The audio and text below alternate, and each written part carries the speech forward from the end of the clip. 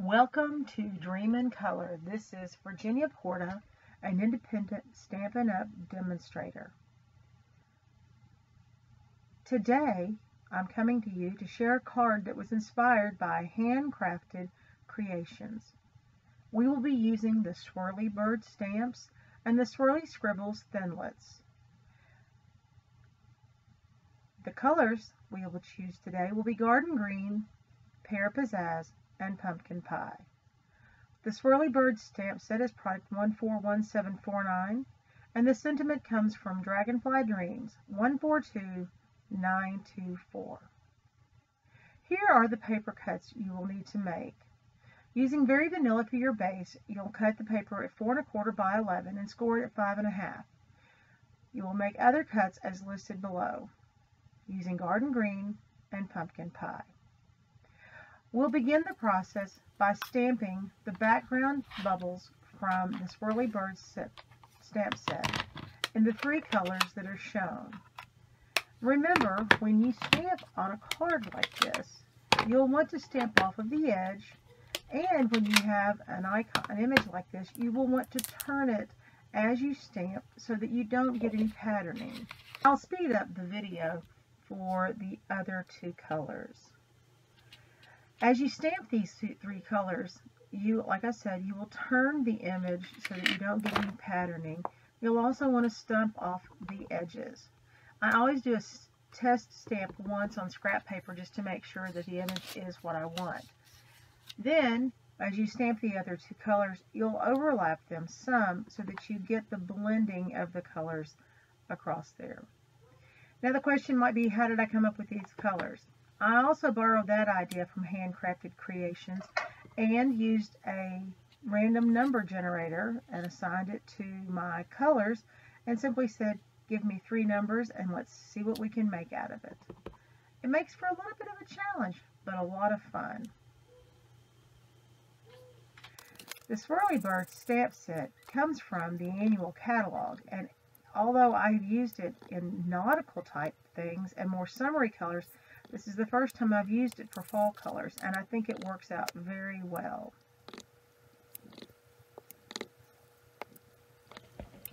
Now, we'll add a stripe of the pumpkin pie to the left-hand side of the card.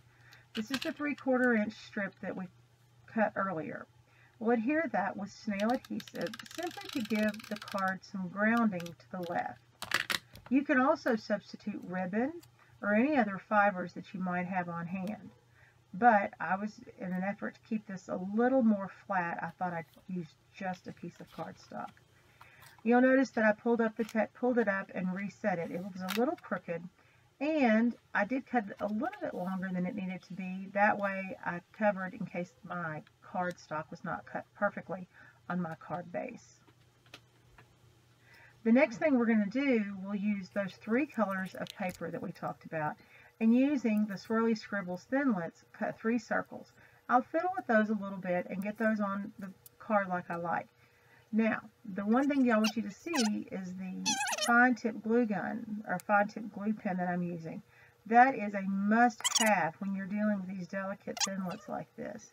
I love this glue, and I can't get enough of it. It lasts forever, but the thing is, you can control where it goes, and you can control exactly how much you use.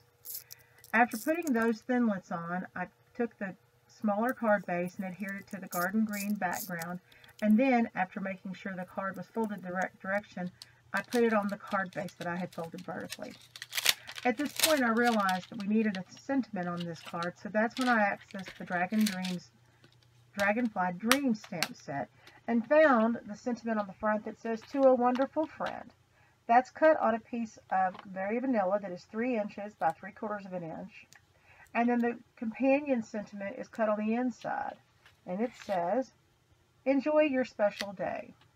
This is a great card that you can use for a birthday, for a pick-me-up, for an anniversary, and it goes either way for men or women. So this is a great card to have on hand, and I probably will be making more to have in my stash. Another trick, when you're stamping a sentiment like this that's rather narrow, Rather than pre-cutting your paper and trying to make sure the sentiment centers on the paper, I cut a larger piece of paper, stamped my sentiment, and then trimmed it to the 3 inches by 3 inches by 3/4. I then used the mini dimensionals that are also in the annual catalog to adhere the sentiment at the bottom right-hand corner of the card. Here you'll see me put in the sentiment on the inside, which says, "Enjoy your day." These products can all be found on my website or connecting through my blog. For more information, visit my blog at www.dreamincolor.blog or my website that you can access through Stampin' Up! Thanks for joining me.